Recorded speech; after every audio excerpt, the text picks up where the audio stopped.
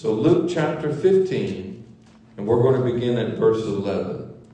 And he said, this is Jesus, a certain man had 2 sons. The younger of them said to the father, Father, give me the portion of goods that falls to me.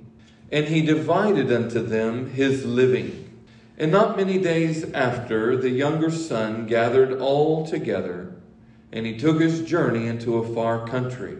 And there he wasted his substance with riotous living.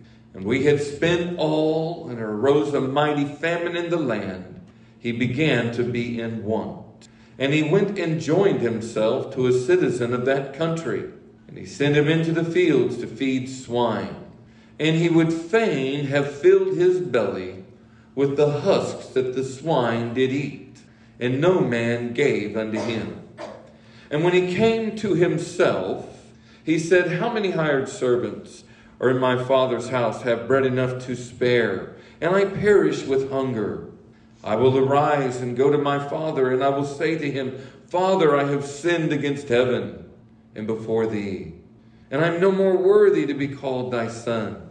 Just make me one of thy hired servants. And he arose and came to his father. But when he was a great way off, his father saw him, had compassion, and ran, and fell on his neck, and kissed him. The son said unto the father, I have sinned against heaven, and in thy sight, and I am no more worthy to be called thy son. But the father said to his servants, Bring forth the best robe, and put it on him. Put a ring on his hand, and shoes on his feet. And bring hither the fatted calf, and kill it. And let us eat and be merry. For this my son was dead, and is alive again. He was lost, and is found. And they began to be merry. Now his older son was in the field, and as he drew nigh to the house, he heard music and dancing. And he called one of the servants and asked what these things meant. And he said unto him, Thy brother is come, and his father has killed the fatted calf, because he has received him home safe and sound. And he was angry. He would not go in. Therefore came the father out and entreated him. He answered, said to him, his father rather, Lo, these many years I do serve thee. Neither transgressed I at any time thy commandment. And yet thou never gavest me a kid, that I might make merry with my friends. But as soon as this thy son was come, which had devoured thy living with harlots, you have killed for him the fatted calf. And he said to him, Son, you are ever with me, and all that I have is thine. It was meet that we should make merry and be glad, for this thy brother was dead, and is alive again, was lost, and is found. Father, we just thank you this morning for your word. Your word that is a lamp unto our feet. It is a light unto our path. And Lord, it illuminates our thoughts. Lord, it gives us a better revelation of the truth of who you are. And now, Lord, I just pray that you would superintend our minds. Give us the exact words to say. Give us ears to hear what your Spirit is saying to the churches. In Jesus' mighty and matchless name. And everyone said, Amen. In the book of Malachi, chapter 2, verse 10, the prophet asks the question, Have we not all one Father? Has not one God created us? In Romans 3:29, Paul asks a similar question. Is he the God of the Jews only, or is he not also of the Gentiles? Yes, of the Gentiles also. You see, our text generally emphasizes 2 sons, the 2 who were very unlike their father. Notice that. Neither one of them sons were like their dad. The one was younger, and he wanted to go out and, as it were, sow his wild oats and live this wild life because he had been under constraint. He was tired of being under his father's watchful eye. How many of you know what I'm talking about this morning? Any of you ever had any kids like that? They decided when they moved out, they weren't just going to move across town. They were going to move maybe across state or maybe out of state because they wanted to get as far away from the watchful eye of their parents as they could. And that's what happened with this young man. There was another brother within the house as well who was also very unlike his father. You see, he was filled with pride. He has this attitude that basically said, I've never done anything wrong, Dad. I've kept all of your commandments. How many of you believe that? It's not what the scripture said. They have all turned aside. They have all become unprofitable. There's none that doeth good, no, not one. This is God's indictment upon man. But see, he had this view of himself that he was much better than his younger brother. He had achieved some status within the family in terms of righteousness that he thought he was better than his brother. But what he didn't recognize was, of the 7 things God hates, number 1 is a proud look. So as far as the father is concerned, this older brother who thinks that he's just done everything right and he's worthy and all of that, he stinks with pride more so even possibly than his brother. Secondly, the older brother did not have familial type love, a family type love. How many of you know something's wrong when your brother leaves the house and you're upset when he comes home? He had a bad spirit.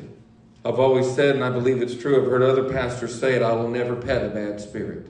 We should never pet a bad spirit, saints. He had a bad spirit. Here comes his brother home. He's been received safe and sound. And rather than celebrating, he gets angry at the fact. This attitude highlights the fact that though he had never left home, he was very different from his father and he needed to be changed. And I asked myself this question this morning: what was God going to have to do in that person's life to get them changed the way they needed to be changed? Because we know what happened to the younger son, right? We know what happened to him to get his heart right. We know what happened to him so that he could come to himself. But what was going to have to happen in the life of this older brother who was high and mighty and didn't even have a love for his own brother? I suggest to you something really bad was going to happen to get a hold of this man, because he had a loving father. And a loving father, saints, does what it takes to get their sons and daughters into line. You see, love is not the love that we think of today. God's love is a love that says, I want them to be in my kingdom. I want to spend eternity with them. I want them to be changed in my image and what I am like. And I am willing to do whatever it takes to make that happen. How many of you ever had a parent that when the belt didn't work, they got the switch out? Listen, the scripture says that no chastening for the present, talking about whenever we're chastened, seems to be joyous but grievous. Nevertheless, afterward it yields the peaceable fruit of righteousness unto them who have been exercised therewith. Furthermore, we had fathers on our earth that chastened us after their own pleasure, but he for our profit, that we might be partakers of his holiness. You know, sometimes parents might get upset because you embarrassed them at the store. And when you get home, you're in trouble. It wasn't a spanking so much because you needed it, because you needed to get your life in order, because your behavior is bad and I love you and I want to make sure that you're doing the right things. There's something about you that needs to be changed. And I have no other recourse but to use this paddle on you. That's the way it ought to be, but oftentimes it's not that at all, is it? It's, well, I'll teach you. And it's often done out of anger. And this is why we do not understand God's discipline. Because he does not discipline you out of anger. He disciplines you for your profit, that you might be partakers of his holiness. He always has in mind, saints, what is best for us. He always has thoughts of peace towards you, of goodness, of hope, and a future, and an expected end. Jeremiah 29, I preached about this just a few weeks ago. Did you know that the context of those verses is that God had allowed Israel to be destroyed? They were going to be carried away beyond Babylon. They were going to be there 70 years.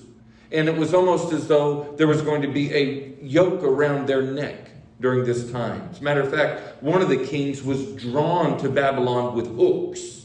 But it's almost like God wrote a note to send with them, so they didn't get the wrong idea.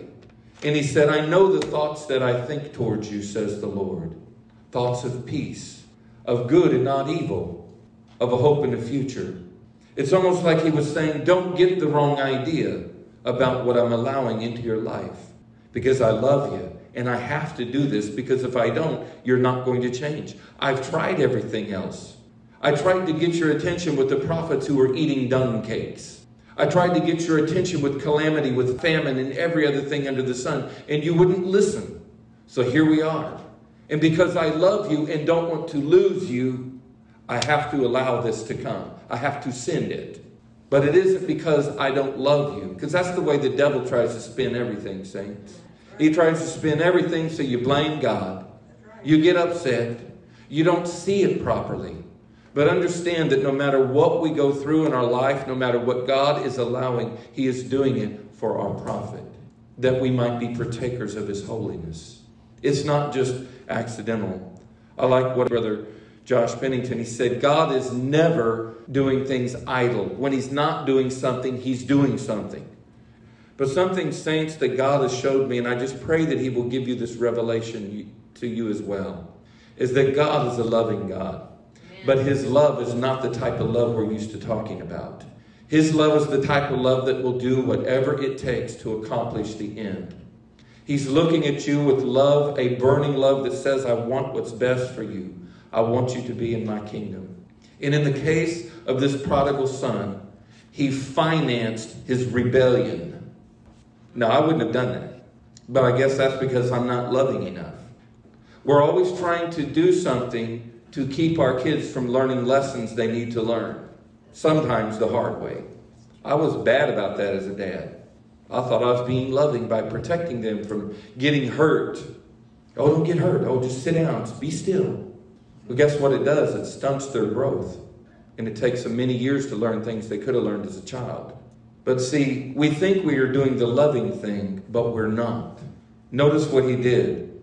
The son came to him and said, Father, give me what's coming to me. I have an inheritance coming. Father didn't say, no, you can't have it. He just simply said, here it is. And what did he do? We know the story. He took it out. He went out into a far country, out from under, again, his father's watchful eye, because he was just tired of having that on his conscience. He wanted to get somewhere where he could just really let his hair down, as it were. And he spent every penny of that money. Saints, did you know that God knows how many resources He has entrusted us with? And He knows when they are going to run out, no matter what it is. At some point, He knows when that's going to be. And this is true in a lot of people's lives. They don't realize that it is God's goodness that is designed. This is what Paul said in Romans. It is the goodness of God that leadeth thee to repentance. If you wake up in the morning and you have breath in your lungs, it's the goodness of God, saints. If you wake up and you've got food on your table, it's the goodness of God. If you have a roof over your head, it's the goodness of God. And all of this is intended to draw you closer to the Lord, to bring you to a place of repentance. We were just singing this song, to make you more like Jesus. That's God's design. He's working in my life to make me more like Jesus. And sometimes that means you got to go through some hard things, because there are things about me that need to change, and there's no other way to do it. Have you ever heard preaching like this? This is truth. There are things about us, saints, that often we don't even know. Behaviors that we exhibit, we've been doing it so long that we're so used to doing it, we don't even know we're doing it. That's right. And God said, I can't tolerate that. Not because He's mad, but because He wants you to be like His Son. And He's done everything in His power to get you to change. And you will not. So He has to turn it up to something greater and greater. He doesn't want to, but He doesn't have a choice. C.S. Lewis once said the thing about the devil is that he enables people to look into the mirror and not see things about themselves that are perfectly obvious to anyone that's ever spent a significant amount of time with them. We are blind to our own problems, saints. We're so used to acting out until somebody points it out to us. You ever notice how you do this? You know that's offensive to people. Well, no, and then they get offensive because you mentioned it. And that's why a lot of people keep doing it, because people are afraid to offend. And that's the times we live in. So then God has to deal with it. And God will deal with things, saints. What ended up happening? Here's this young man, and he had spent it all. And all of his friends abandoned him, as we know the story. The scripture said, while in the pigsty, he came to himself. He came into his right mind. He began to think differently. It was like he had a paradigm shift. And that's what the first step to repentance is, saints. It is a change of mind that results in a change of action. A lot of times I get very concerned when I think about how I see certain things and I think, God, what are you going to have to do to correct that? Because I know you're not just going to let it go. And that's why the scripture says, today, if you will hear his voice, do not harden your heart. If when someone is speaking or someone's ministering or testifying or anything, and maybe it's just coming out of nowhere, God begins to convict you about something or put something in your heart that, I want you to change this area. Don't harden yourself against that. That's God trying to deal with you. He's trying to make you into the image of his Son. And if that simple little dealing with you, if that still small voice doesn't get the job done, he can ratchet it up to a whirlwind if he needs to. He would rather speak to you in a still small voice. But if that doesn't get the job done, he has other ways of dealing with it. And one of the things I always tell people, and I tell my children this, when you go through things, always ask God, Lord, what are you trying to do in my life? What are you trying to do? What are you trying to teach me through this? It's almost like God is taking the tool and he is shaping us as we're turning on the wheel. He is shaping us, and he has to take some rough edges off. Look at the older son. You know what his attitude was? I don't need any change. I'm good to go. No, he exhibited again the number one characteristic in a person that God hates, and that's a proud look. You see, without hesitation, the father gave the young son the money because he knew that the day would come that it would run out, he would come to himself, and that he would come home. Right now, saints, to a greater or lesser degree, God is doing the same thing. He's providing people with the things that they need because God is moving in this reality. His goodness trying to bring us to repentance. He's pouring out his blessing. He's pouring out his goodness. He's giving us, as it were, our inheritance. But what's going to happen, saints, when it runs out? Because it will eventually run out. And you look up and the gas isn't $5 a gallon, it's $10 a gallon. I'm being told that on the East Coast right now, they are already modifying the gas pumps to go to 10 and beyond. Say, wow. So what's happening? God's wanting a nation to come to itself. And he's turning the temperature up. How many of you have ever been up north or even at Silver Dollar City when they're heating up these horseshoes and they're hitting them and have you ever seen a bellows? And they're using it to heat up God told Israel, I've been heating the fire up, trying to change you. And now I've burned up the bellows. Imagine the fire's so hot, you caught the bellows of fire. But he said, but still you're not changed. You're still reprobate silver. God's going to turn the temperature up in the individual life. He's going to turn it up in the church. He's going to turn it up in this nation until we decide that we're going to hear what the Spirit is saying to us. And we get on track, saints. That's because God is a loving God. He is a loving Father. And he's not just going to let us continue down this road. The young brother comes out of the pigsty. He comes to himself. He is rehearsing going home. And notice what he said. He said, I will say, Father, I have sinned against heaven. I have sinned. This is always the first step in repentance. You change your mind and then you confess or you acknowledge what God has said. What is his intention? That we would seek the Lord. His ultimate desire is that we would turn to him, saints, listen to me, while there is still hope. Because time is running out. Time is running out. And while we still have a chance, we can turn. He's filled our pockets just like the Father filled the Son. He's given this nation the things that it needs to do things, thinking that they can find satisfaction here or there with the hope that they will come to their right mind and turn back to the Lord. You see, a loving Father is willing to let people choose for themselves. He's not going to force us, saints. He's not going to do it. He's going to let us choose for ourselves. He would prefer to use his goodness. He would prefer that we recognize him, and you see this in the book of Acts in 2 different places. But when that doesn't work, ultimately, he has to move. You see, God's love sets a limit on how long we can enjoy ourselves independent of him. He's only going to let us enjoy ourselves so long independent of him. And then he will move. But here's this young son. He's heading home to the father's house. The father didn't scold him. How many of you know he's a loving father? He didn't scold him. He's looking out the window. He's looking down the road. You know, a lot of people, because maybe their father was a lot different than the Heavenly Father, they have a misunderstanding of who our Father in heaven is. But my understanding of what a father is comes from the Word of God. Comes from who God is. And all the things that I learned as a child, all the things I've seen happening, all the way I saw fathers reacting that had programmed my mind to think this is what a father is. God has had to systematically change over time. So I understand how he is as a loving father. He's a loving father. He's a compassionate father. And when everybody else gives up, if you're a godly father, you will keep pressing on for your children. He's looking out the window.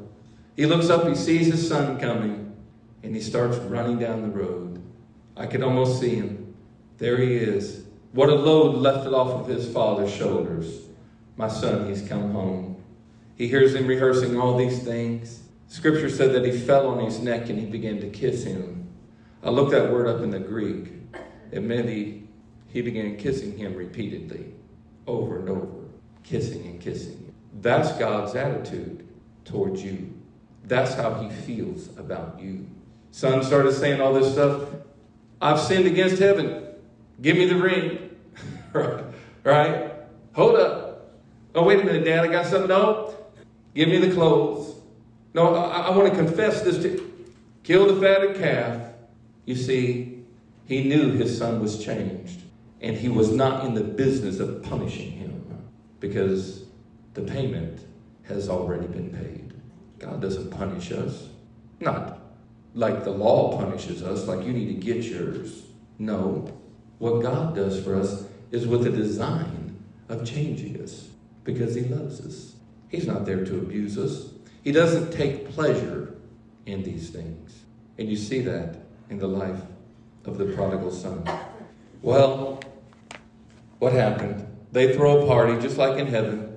Bible said that the angels in heaven rejoice over one who repents. Imagine that. They begin to celebrate in heaven when there is repentance. But yet you have this older brother that is so hard for me to get past. But the only consolation that I have is knowing that God has a way to deal with him too. I don't know what it's going to be. My mind's always thinking something, like the belt. But it may not be that. It may be a circumstance that breaks his heart, and then he changes. Because the belt isn't always the answer. Matthew Henry once said, God is never at a loss for a means of dealing with his children. He's not running out of options. He's probably sitting there thinking, well, what will I do this time? Well, I got 25 options here. I think I'll do this. And it may be very different than what we expect. But as long as it achieves the goal, that's all that matters. That's all that matters. Even though his older son had a bad spirit, he still went out and entreated him. Even though he stunk with the worst smell that his father could tolerate, he still engaged him and talked to him. Why? Because he's a loving father. And that's his son. And he loves him. That's the kind of father I want to be. Father, we're so grateful for your example.